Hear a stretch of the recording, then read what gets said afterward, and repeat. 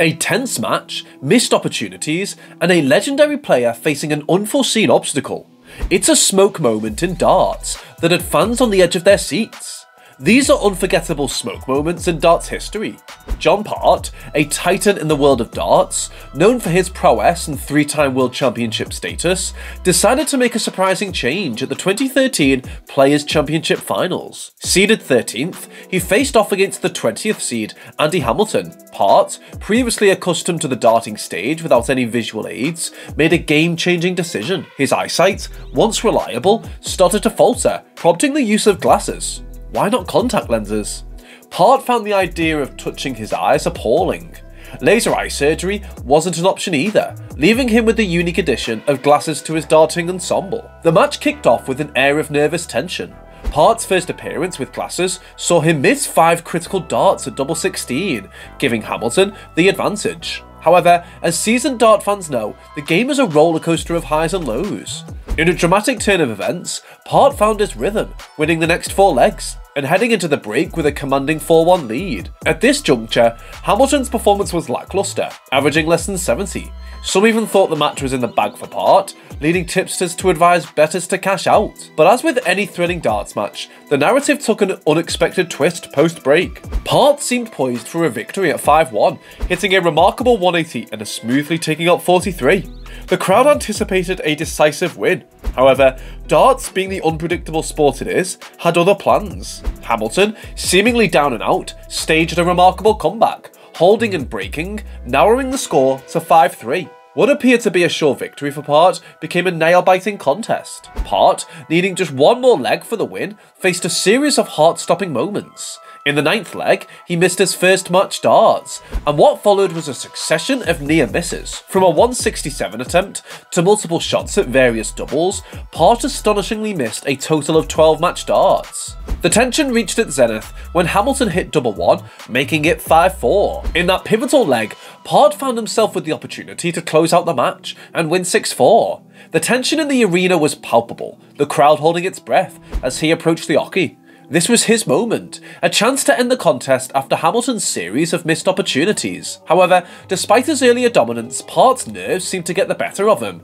He missed 6 more match darts, all at double 8. The collective gasp from the audience echoed the disbelief in living rooms across the darting world. The pressure of the situation, the weight of expectation, and perhaps the adjustment to his new glasses all played a role in what was turning out to be an extraordinary and unexpected turn of events. Hamilton, seizing the opportunity handed to him by Part's misses, hit double 1, levelling the score at 5-5 and forcing a deciding leg. The drama reached its zenith, and the final leg unfolded with an intensity that could only be found in the world of professional darts. In a spectacular twist, Hamilton took out 158 to secure the victory. The crowd erupted in a mix of cheers and stunned silence. Part, who had been so close to sealing the deal just moments before, now faced bitter defeat. The statistics painted a fascinating picture. Hamilton, despite the win, averaged nearly 7 points less than Part. He managed to hit just 5 of his 39 shots at a double, a percentage of 13. In contrast, Part's 18 mismatched darts were higher than most by a losing player in a PDC major game. The post-match analysis was intense as the game itself. On BetDAC, a betting exchange similar to Betfair, £6,000 was matched on Part to win when he was leading at odds of 1.02. The question lingered in the minds of fans and pundits alike: did Part buckle under the pressure, or was it a case of adapting to the new glasses? Reports added another layer to the story. Part had started practicing the glasses just 3 days before the game. He candidly shared that the glasses changed his view of the bottom half of the board. It wasn't like he was familiar with the venue either, as earlier in that year, Part had secured victory in the UK Masters Euro Tour event held at the same venue. His remarkable 81.8 average in that competition was only marginally improved in his next game. Despite this, he faced a challenging World Championship journey, beating Marino Michels 3-2 after being 2 legs up, before ultimately losing 4-0 to West Newton.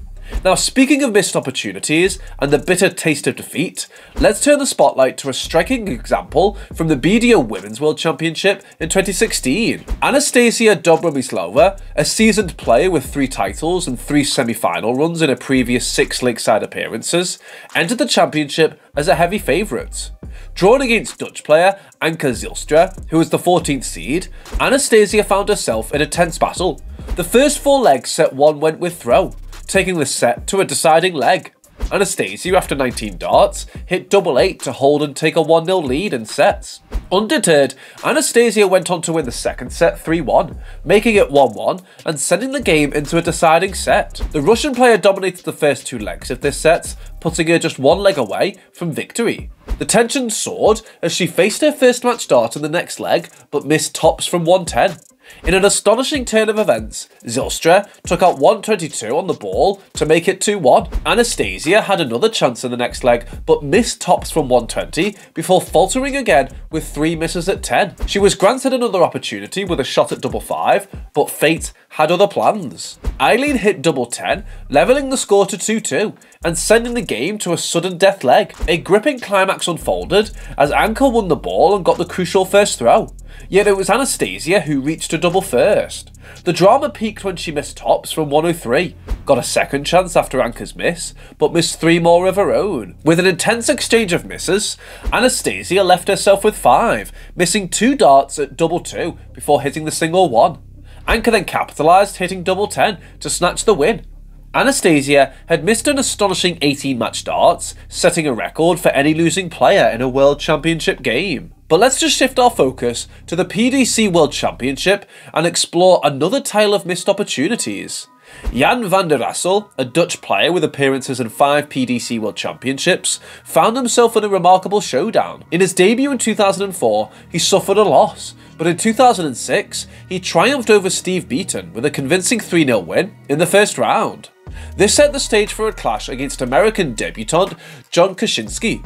The early stages saw Kaczynski dominating, going 3-1 up in the first to 4 tie. However, van der Assel mounted a comeback, winning back-to-back sets to send the game to a deciding set. In a tense battle, Jan went 2-1 up but missed 2 match darts from 60. The set went to 5-all, leading to a sudden death leg. In a cruel twist of fate, van der Assel missed multiple opportunities to close out the game. He missed the first dart at double in this leg, 1 at 18 from 116, followed by 4 at 9, 1 at 4 and 2 at 2. Kaczynski eventually hit double 2 to secure the victory, despite van der Assel's opponents averaging 3 points higher. In total, Jan van der Assel missed 11 match darts, marking the highest count for any loser in a PDC World Championship game. This raises an intriguing question. Why do players often seem to falter when presented with significant match darts? A study of 29,318 darts matches, spanning professional, amateur and youth players, sought to answer this. The findings suggested that among youth and amateur players, performance significantly deteriorates when both players are close to winning the match, especially when both can win with just 1 dart. In such situations, a player is 5 to 9 percentage points less likely to finish. Interestingly, professional players appear less susceptible to choking under the high pressure of decisive legs than their amateur counterparts. While there is limited evidence of deteriorating finishing performance for professionals, the adverse impact is relatively small. These findings suggest that choking under pressure can be mitigated by training and decreases with experience. In conclusion, the dart players featured in this video, despite their exceptional skills, sometimes just had those rare bad days when the pressure of big match darts got the better of them. The world of darts, filled with unpredictable twists, continues to captivate us with its moments of triumph and heartbreak. Don't forget to hit the bullseye, so you never miss out on any of our amazing darts videos. See you next time!